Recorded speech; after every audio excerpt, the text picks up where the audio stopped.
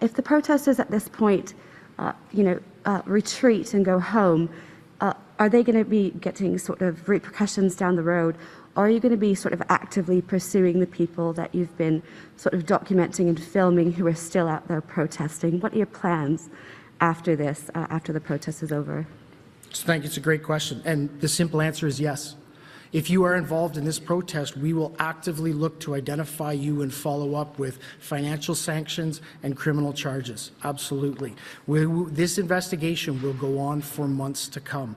It has many, many different streams, both from a federal financial level, from a provincial licensing level, from a criminal code level, from a municipal breach of court order, breach of court injunction level. It will be a complicated and time-consuming investigation that will go on for a period of time.